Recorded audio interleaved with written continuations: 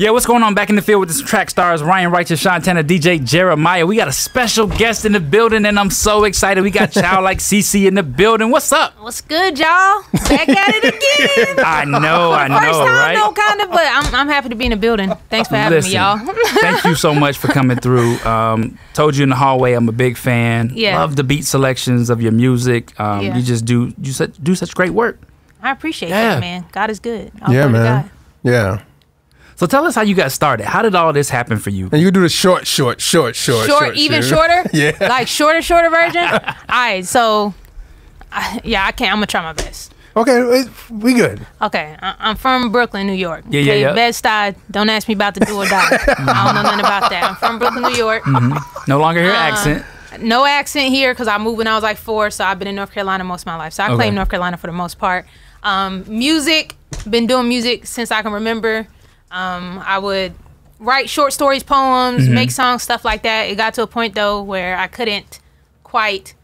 I would hate to like write songs down, and not remember how it sounded. I wouldn't remember the melody and stuff like that. So I started to actually like memorize my raps. That's that Wayne culture. Yeah, It's like Jay-Z, Biggie. Yeah. So Brooklyn all day. Yeah, I heard it from them, and I was like, if they can do it, I can do it. So that's most of like even my music now, but just start to like memorize my raps. But even with that, I wouldn't share with too many people that I can make music because I wasn't like a fan of like people like being like, oh, you rap? Let me hear something. I'm like, no, because I was shy and stuff like that. But eventually, I'll say like senior year of high school, I did eventually start to share it, and that was even forced because my brother like set me up. Like he took me somewhere with him, knowing he was about to like ask them to have me rap. It was these people. They were like, we're starting a rap group, and he was like, my sister can rap, so he brought me over there. But for whatever reason, I did feel comfortable rapping. It was like a trap house, real ghetto situation. Had like a mic, laptop, interface, real cheap situation. But we did that, and that was like the start of me actually like rapping publicly, I guess. Was this 2022? Because I heard an interview where you said you started like doing it professionally this was in like 2022. 2017, 60, something, I don't know. No. Okay. So this, I was rapping like worldly stuff. Oh, okay. Like I said, I was in a trap house. I started to get real ghetto myself. So it was like a real, I was doing like worldly stuff at this time. Okay. It wasn't like 2019 is when I got saved. And when I got saved, praise God, I stopped. What was that moment? Like, what was that I got saved moment? Like, what was the moment that was like, okay, I need a redemption. I need Jesus. Man, yeah, I don't understand. These questions will take me a long time, but I'm gonna try to make it quick. But basically, it was a series of things. I was in a real toxic relationship, got out of that relationship, which actually caused me to focus on music more. And it's like God used that. It's like the first thing he stripped away from me after that was relationship was my toxic relationship with music as well. So basically, I had like a encounter almost with God where he just basically revealed to me like, hey, the music you're making is completely glorifying the kingdom of darkness. It's against me, so on and so forth. Long story short. And that night, after that night, the next day, I remember telling my brother like, hey, I think God telling me to stop making the music I was making. And at this point, I didn't even like have a real relationship with God or anything. Like it was like, he literally just met me where I was at and started convicting me of stuff that I never even considered a day in my life. Like when people talk about like hearing the voice of God, I'd be like, I definitely heard, like it wasn't my thoughts. It was like a conviction that I had never felt. But yeah, pretty much after that day, the next day, I kind of still tried to continue my normal routine because I was a heavy weed smoker and stuff back then. Hopefully I can say that word. I don't know my bad. Yeah. But I was a smoker and stuff back then. So like like that day, next day, I tried to like continue the same routine. And I was talking to my brother and I was like, hey, I think God is telling me to stop making the songs I'm making and to stop smoking. He's like, all right, just stop then. And literally since that day, like that was like 5 years ago, like I never, like 2019, never smoked again, never had like the desire. Like I lived in a house still where everybody else was still smoking. Like he still kept me for like that year where I still had to stay there. Like never had the desire. Completely left the music alone. Like he gave me like an unnatural appetite for him in general. Like I desired to read my Bible. I desired to go to church and listen. Y'all know people like preach Take your time, preacher. Like that was me, and I meant it. Wow. Like I was like, I actually want to hear more. Like he kind of just gave me like just a random, but not random because nothing with God is random, but like a uncommon just desire and grace to where so much things that I was craving and doing like immediately just stopped after that day, and it was like I just began to like just consume myself with him. So really from 2019 to 2022 I didn't like try to make Christian music. Like it was never a plan to say, oh, I'm about to start doing Christian rap. It was just really me focusing on my relationship with God pretty much. Got you. And then got back into it. So what made you put your music on TikTok? Like what was that transition like? Like was it because you know IG is popping, X is popping, all these other platforms, Snapchat is popping. What made you say, hey, let me start really focusing on TikTok? Well, I focus on everything like now. I even think then I kind of was, but I was going extra hard on TikTok because that's where I was discovering people. Got you. So I was like, I'm discovering all these. I didn't even know Christian rap was this deep of a genre. Like you heard, like I heard Lecrae, I heard Kanye West was doing Christian music at the time. Like I didn't I started to discover all these people. So I was like, if I want people to discover me, how else they gonna know I exist outside of like my local community if I don't get online? So like I had to. I didn't even like to. I didn't even want to make. I hated the idea of like why. I was one of those people like, why do I have to make content? Like, why do I have to do this? But your content is fire though. Like you are one of those people. Like I feel like you and like Mike Teasy are one of those people that like when y'all say stuff and y'all put in your thing. Yeah, like but it came. That was God too, just giving me the appetite to actually like making content. Yeah. Wow. At first I didn't, but now I love it. Oh wow. Okay. Yeah. So okay. Even after the TikTok, how did you start meeting up with people like the Toya Loves of the world and like these other folks that you were like meeting with and like creating dope music with? Yeah, some stuff started online, like Toya, that's my sis 100%. Yeah. She a real one for sure. Like her, I think Lecrae had gave us a shout out and I sent her the video. Yeah. Nice. To like to show her, and then we started talking from there. She pulled up to like one of my music shoots with Big Breeze. But most people I reached out no, like they would reach out to me to come out to events and stuff. I think Breeze invited me to my first show right here in Atlanta, West Side Nights. So that was my first show. I met Lecrae, then I met different people from Reach. I met so many people at that show. Yeah. And then from there, just different people like inviting me to different stuff. Like from that one show, I built so many relationships. Portia. Yeah. Like everybody's really cool. TZ, everyone. Yeah. That's dope. Yeah, that's good. I mean, Atlanta, that we have a culture. The artists here have a culture of showing love. Yeah. I mean, 1K Few's birthday parties are just crazy every year. The artists come out perform. It's just amazing. So, yeah, you're right. You're right here with family. Yeah, for sure. That's really cool. That's cool. So, I mean, I think the thing is like what do you see for your career, and like even like you being so like almost on your, I would say like your John the Baptist, like, yo, I'm for the Lord, like don't pray with me stuff. Like even I remember like you called out them young ladies that was running and stuff, and like and they was in your comments like, what are you talking about? We love God too, and you was like, no, y'all don't. I may could have handled that better. But that's just your sternness, like that's good in this time, because I mean like I told you earlier, like you and Karen, y'all like on that, like, yo, if you didn't about Jesus, like what's up? I forgot your question. What was the question? No, I guess the question is like, do you feel like your career, do you feel like I have to be that stern in your career? It's really not me trying to be anything. Yeah, it's really just like I really be Holy Spirit led in a sense. Gotcha. But I do have to make sure, check myself to make sure, yes, just because I'm leading you to do this, it's still a level of tact you have to have with it. Yeah. So I don't ever even go into anything like being like, I gotta be this way, or even scared to say anything, because I know if I'm saying it, I already got approval to say it. If that makes sense. So that makes sense. It's not even me like trying to be a certain way. But I do, like, even now, like, I never want people to feel like I'm like thinking I'm like holier than thou or something like that, or trying to condemn them or anything like that. What's the relationship been like with the people that you say you had to leave behind, like when you left the old life behind? What's that been like? Have they embraced you coming into this new light? Yeah, for sure. Okay. You know, people funny though. Like, they definitely, they see stuff and they're like, CiCi, I always knew you. It'd be stuff like that. But yeah, and people know it's real too, cause like that's dope. They seen where I was. Like they know. They're like, no, she's for real. Yeah, it's a good witnessing tool too. Yes, for sure. So that's kind of what that's been like. But I don't have like deep relationships with people I used to think. Yeah. I've been saying this over and over, but you'll be surprised. Like when you do certain things, if you remove certain things out your life, you'll realize how little people you really connect with on a deep level outside of the little toxic things you guys may have in common, if that makes sense. Wow. Yeah, that makes sense. Yeah. Wow. So you didn't sign no bad deals with them dudes when you was in the trap? Oh, heck no. Signing no deals. They don't come back like, hey, we do Christian rap now too. What's up?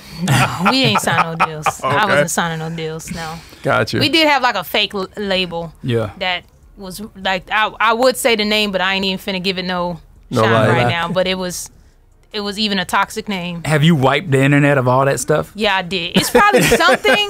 It could be something lingering, like on blogs and stuff. But even like a blog that had posted me, like even their page got taken down or something too. Like a big blog.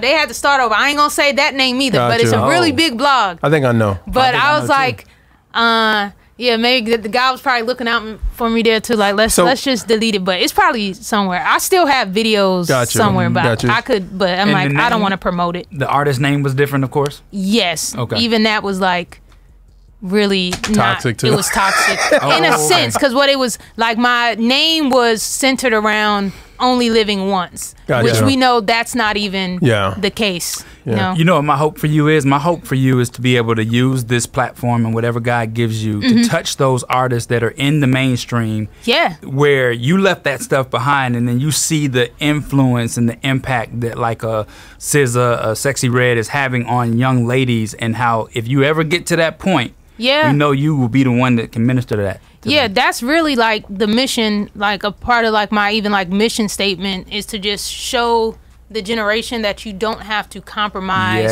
or live a certain way to be successful. And people would be surprised, I mentioned this earlier too, the amount of people, like even like celebrities or well-known up-and-coming artists that reach out to me just to say like, I love to see what you're doing, or to say, I want to stop rapping. Like I want to transition out of this, but I don't know how to. Do you have any advice? Oh, like popping, or not like popping who say that? Like gotcha. Popping people have like actually reached out just to say like, I love what you're doing. But as far as like up and coming people that have some clout and stuff online, like, hey, I kind of want to. I've been thinking about transitioning from what I'm doing, and I try to, minister to them and leave the door open for conversation. But my thing is always, I tell people like, just focus on your relationship with God. Right. Like, I feel like if I would have got saved and then started rapping the next day, things would have been like totally different, because I don't think my convictions, like, I'm totally sold out for Jesus at this point. Like, you can't offer me, it's nothing you can do to get me to like change my mind at this point. But I think sometimes like when you jump ship too early, it could be messy. So that always be my first piece of advice is like, just don't even worry about making the music and stuff yet necessarily. Like, just focus on growing your relationship with God, and that'll come organically. That's so dope, because you're so right. There's so many people that you've seen jump ship and then they jump back on the ship. Exactly. They jump right. Because I even had that moment, like I stopped and then I was feeling so like sick. Like, I really love music, so it was like I was almost missing the music. Oh wow. And I didn't think that I could do like Christian rap, so I was like, well, I'm gonna just try to like make clean songs. And I remember going to this, like, while I was saved, I went to the studio to try to like make a clean song, and even that convicted me. Like, I left the studio, so I was like, I can't even do this. Like, this still don't feel like trying to make a clean song. But then I still had like 2 like years in between that to like actually like figure out like, it's just stop even trying to make music, just focus on God. So, wow. Man, that's amazing. That's great amazing story, man. Great story. Talk about the collaboration for Stay Low. Oh man, that was so awesome. Yeah. And then the remix, y'all got like reinforcements with y'all. Yeah, that was crazy. So the original version, how did that start? Okay, Reach had a camp for their tape this time. At that point, I think Mike TZ had a show in Atlanta. They had a camp. I also had a show to do with TZ, And I think me and Toya actually performed together at that show. So after that show, went to the camp. Toya and Reese had been there for a few days, like working on different songs. Dope. I had to leave like that next day, so I came in like I really did my verse and stuff like really fast. Like that happened in like an hour or something. I would say like between me waiting for them to finish a song, me meeting people, and me recording my verse. Like I wasn't even at the studio that long. But that was really that. Like I think Toya and Reese was more into the creative side of like the hook and helping to make that stuff. But I just kind of came in and did my verse and left. I want to say Toya's verse was a little different at first. So was Reese. I don't remember. Maybe a word or two was different. But yeah, then they hit me up, man. They hit me up. I heard this story over and over.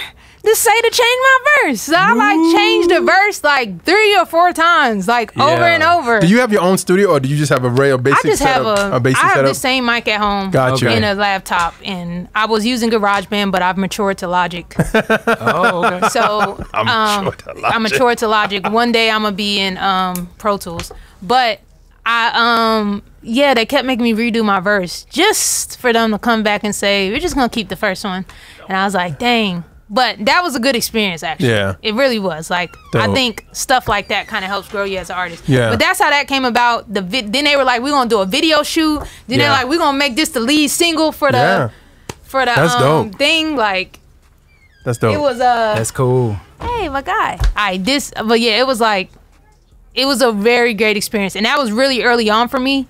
So I got like the full treatment. Reach treated us great. Had me in this fancy hotel. Like, I was like, oh, this is what rappers be like.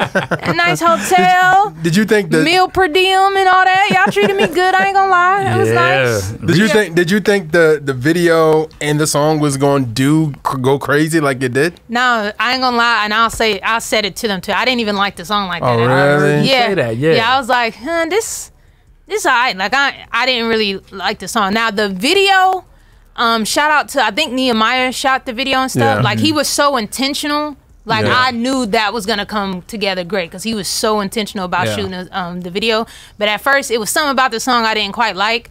But then I think as we started to the video shoot is what made me start to like the song. Wow. Like actually shooting the video. And even listening to it, because again, I wasn't as involved in the creative process besides like doing my verse.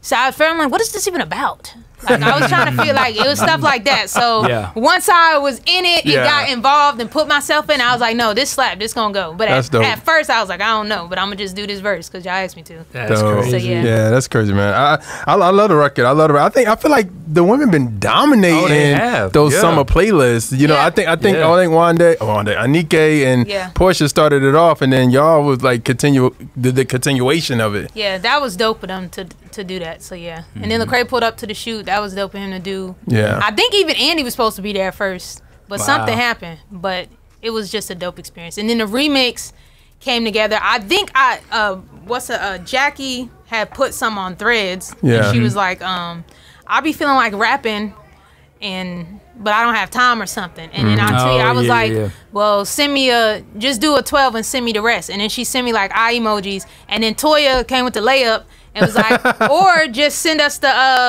we send you an open verse to stay low. And she said something. I forgot how she replied. But then Toya really was serious because she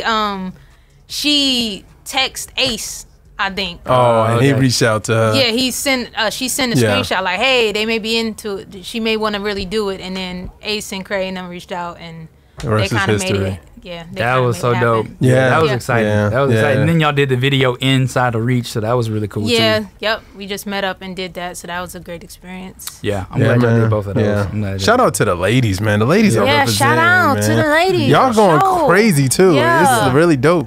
Yeah, they be sleeping. You know, who be sleeping? People be sleeping sometimes, but we really got, because I think the internet can make people like, some people fall back in the shadows a little bit, but I'm like, it's people like Kid Lee, for example, really. Oh yeah, she a monster. Like, in like crazy.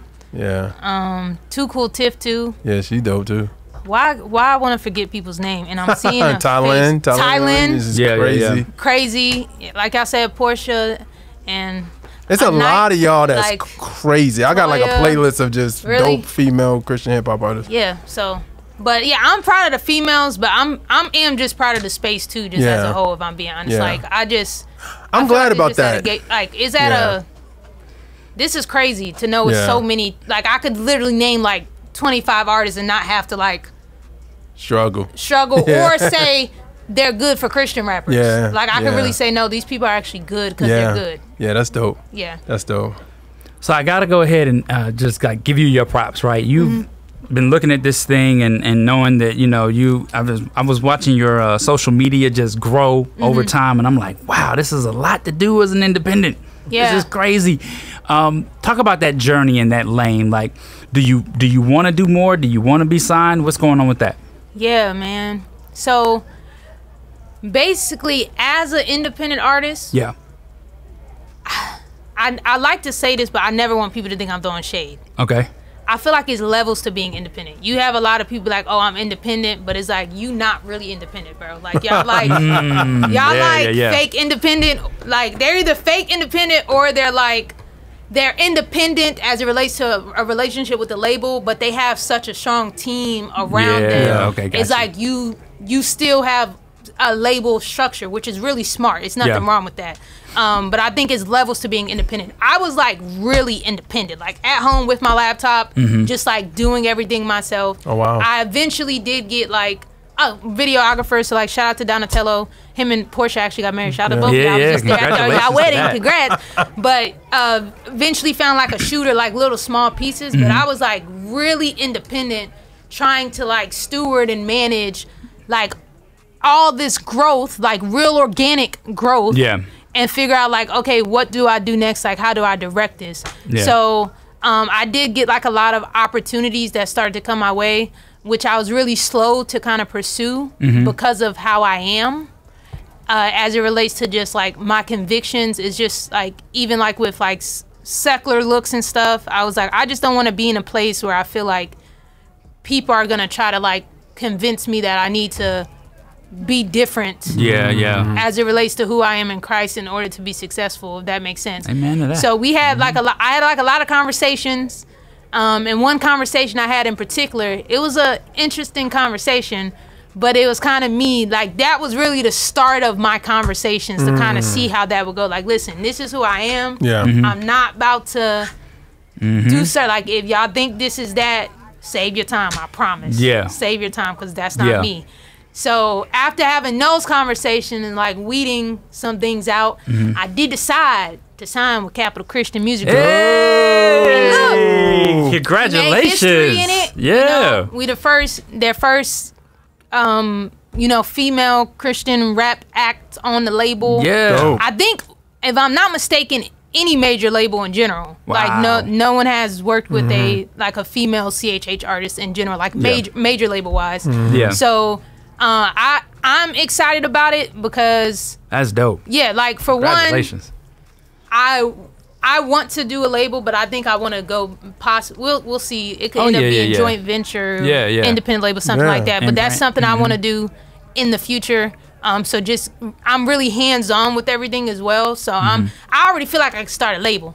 Like at this point, like I just been so hands on, like in everything. Like I understand like the different aspects and pieces, but at this point, and I'm still learning, but that's something I want to do. And I just want to, again, being independent is great, and I know there's a lot of hype around it and stuff, but like I said, it's really levels to independent, and sometimes being like fully independent, like I was independent, is just not wise as it relates to really being able to steward everything God is trying to like do in your life. So I do want to make it available like to the next person who may want to take a certain route, that door can be open, and that we can compete with some of the other major label people who have a major label system behind them. So people needed to hear you say that. And I'm glad you said it.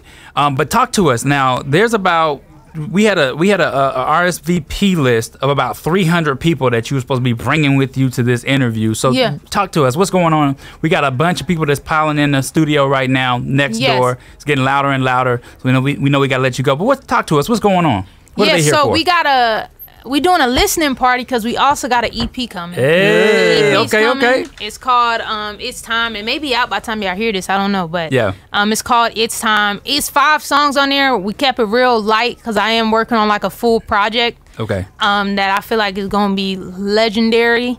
But this just got 5 tracks on it. It's called It's Time. The first song on there is called It's Time. I got a special feature and stuff I ain't even gonna talk about. Okay. But we got somebody 5 in songs. the space or out the space? Nah, they're in the space. Oh, okay. Legend to me. Okay. But 5 songs on there. No skips to me. Yes. Showing some diversity. Like you talked about my beats and stuff. I do think at a point, because people heard me rapping on like a certain type of beat, that's the only beats people would also send me and stuff too. Oh wow. And it was like, I didn't even realize it, but I'm like, I'm kind of boxing myself. Like people don't even, like it be different records. Like people don't even consider me for it because they're like, oh, she only do what's name. It's like, no, I can rap on different type of stuff. So getting an opportunity to work with different producers as well, I think it's gonna really show growth in that area. Like this ain't new. Like people probably think it's new. Like, oh, CiCi rapping different. It's like, no, I could been rap like this. I just didn't have the production to do it. So a lot of big production. So well, maintain that because I love those beats. But tell everybody where they can find you on social media, how they can support you, where you're gonna be next. What Childlike CiCi everything. So at Childlike CiCi, no Childlike CiCi 1, 2, or 3. People be trying to pose to be me. It's just at Childlike CiCi. I'm pretty active on TikTok, Facebook, Instagram, YouTube for the most part, but I'm on Twitter and other platforms.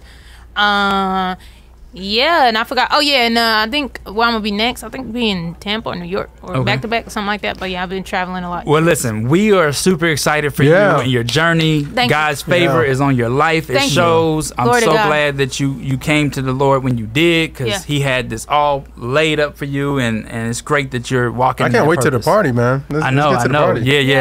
Yeah. So that was it, guys. You heard it. Yeah. CiCi, she dropped that exclusive on us. Yeah. That exclusive. Yes. So that's really dope. So hopefully we will see you again back in the studio. Come back anytime you want. You got an open seat at the Trackstarz. We'd love to have you. Yeah, we got to do it again because I know we rushing y'all. There's people waiting on us. So yeah. We got to come back. They're here to see you. All right, you're in the field with the Trackstarz. Ryan Righteous, Shantana, DJ Jeremiah. Lego. Let's go. Bye. Hey, what's going on? I hope you liked that video. Make sure you like and subscribe, and make sure you support us on Patreon, patreon.com/Trackstarz Universe. In the meantime, continue to watch our channel by clicking on this next video right now.